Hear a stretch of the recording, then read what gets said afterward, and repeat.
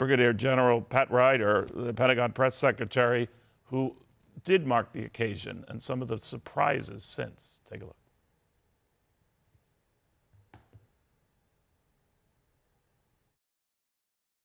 The one-year anniversary of Russia's invasion of Ukraine, certainly not a day to celebrate, but it is a day to commemorate the bravery and the courage of the Ukrainian people who have fought so valiantly over this last year. And so, as you well know, we're going to continue to support them for as long as it takes.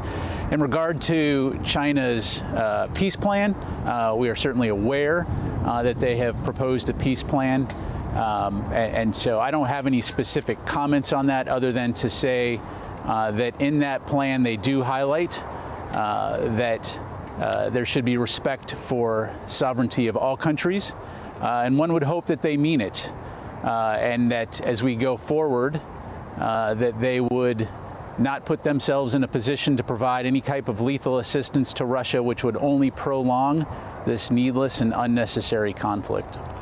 General, President Zelensky has said that he plans to meet with China's leader, Xi Jinping, presumably about this peace overture. Your thoughts?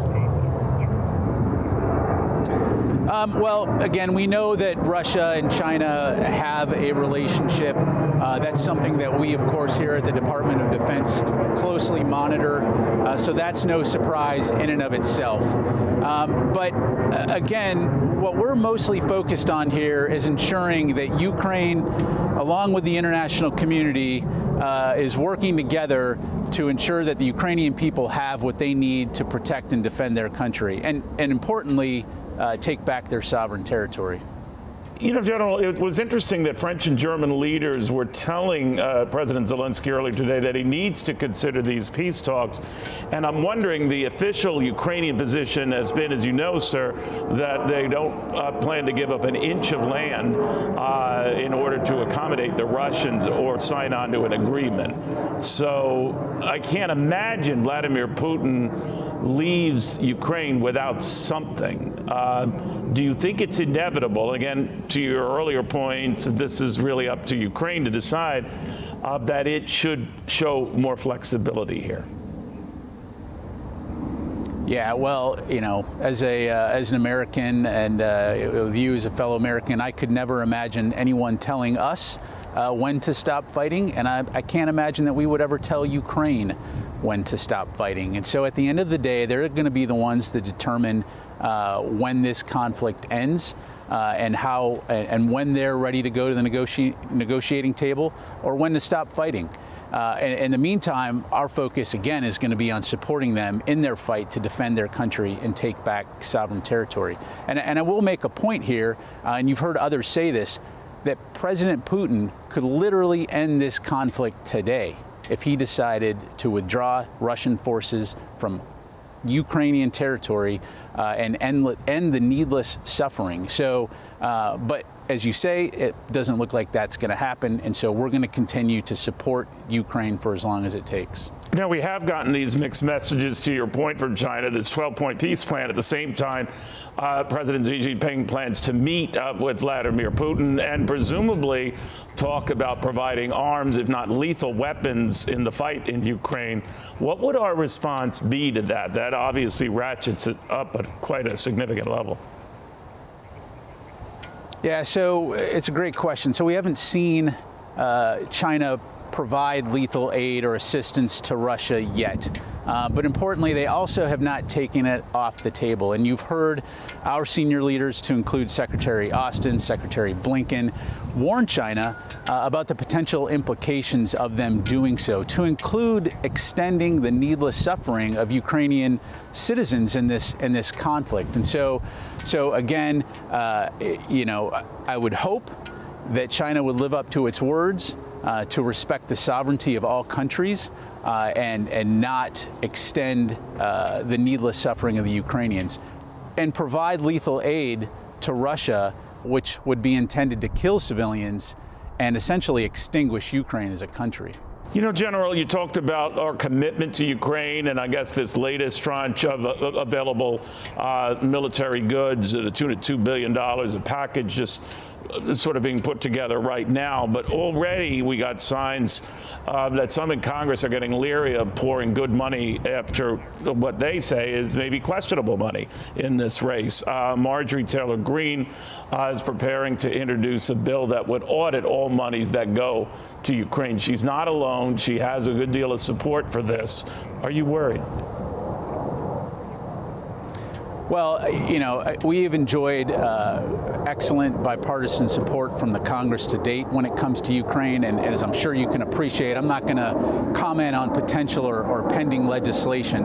I will say that within the Department of Defense, we continue to stay very focused on working with Ukraine, working with our allies and partners to ensure that we're meeting Ukraine's most urgent needs. And I think the other key point here is that beyond being the right thing to do in terms of helping the Ukrainians in their moment of need, this conflict and Russia's actions and the potential implications extend well beyond the borders of Ukraine.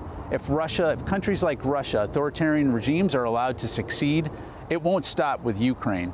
And the potential cost associated with loss of lives, with loss of freedoms, the potential impact on the security and international rules-based order that has largely kept the peace, the international peace since World War II, will be in very serious jeopardy. So again, we're very focused on helping Ukraine right now, but very cognizant of the broader international security implications, to include on our own country as we move ahead.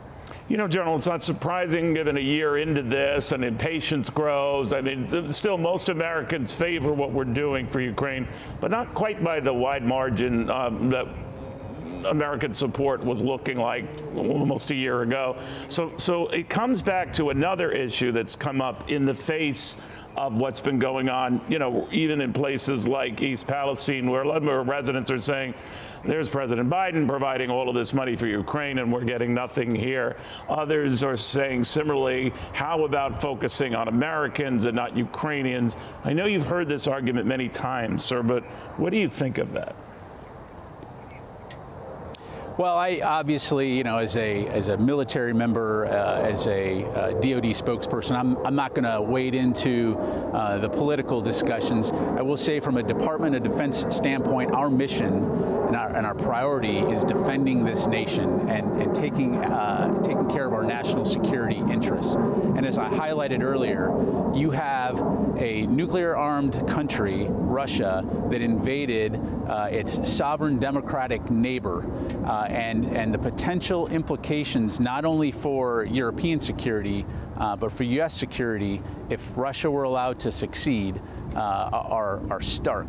It would send a message to authoritarian regimes around the world that might makes right, and that sovereign borders don't matter.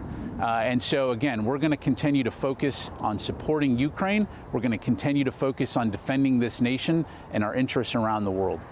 Now, the Chinese, to whom you were referring a little earlier, General, are not at all pleased with our plans to send upwards of 200 troops to Taiwan.